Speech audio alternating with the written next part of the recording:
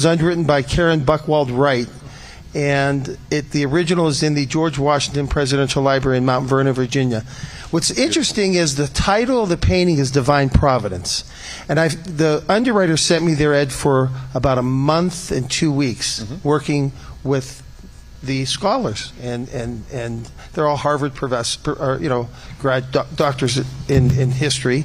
And Divine Providence goes back to the Old Testament, the order of things.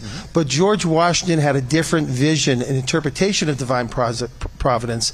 He looked at this continent as God's corporate headquarters, God's foothold to implement civil liberties and freedoms throughout the world. And when you have a cardinal and a bishop say, you know what, Ray, George Washington was absolutely right, because had this nation not been in place, you wouldn't have a free Germany, Italy, France, Japan, South Korea. Great Britain would have fell.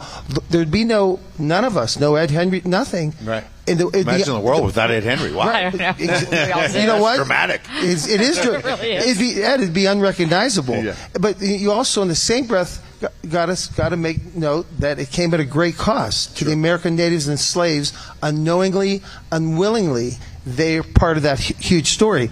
And the story of this painting, Karyn, if you look back, you see the 13 stars ghosted over the wheat field, the humble beginnings, and you see the stripes going through. The young girl is across the path. She represents a generation yet to come, women who are the bearers of life, women who procure humanity's future, a generation yet to come, right?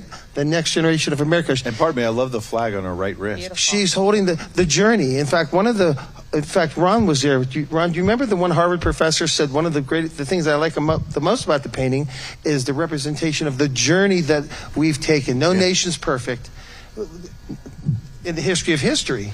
And she's releasing 13 doves, a separate but combined journey of the individual colonies. The first dove has an olive branch for peace and a ribbon on the talons.